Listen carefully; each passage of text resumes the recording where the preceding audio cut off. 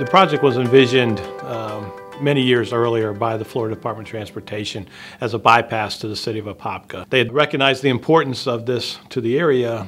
The Central Florida Expressway stepped forward, said they would construct the project as long as they could put tolls on it. So the DOT saw this as a way to expedite construction probably by 10 years by turning it over to the Expressway Authority. It was broken into multiple segments.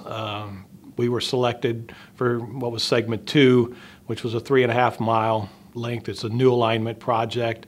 The bridges ranged from concrete beam type bridges, and we had steel plate girder. The Expressway puts a high priority on aesthetics. Their facilities are normally a notch above what you normally see. We came up with the idea of an anchored end span bridge. By using the anchored end span, we used a haunched girder, 6 feet deep at the center, 9 feet at the supports, as opposed to probably a 13-foot girder all the way across. So it gives a very nice slender appearance, particularly when 285-foot span.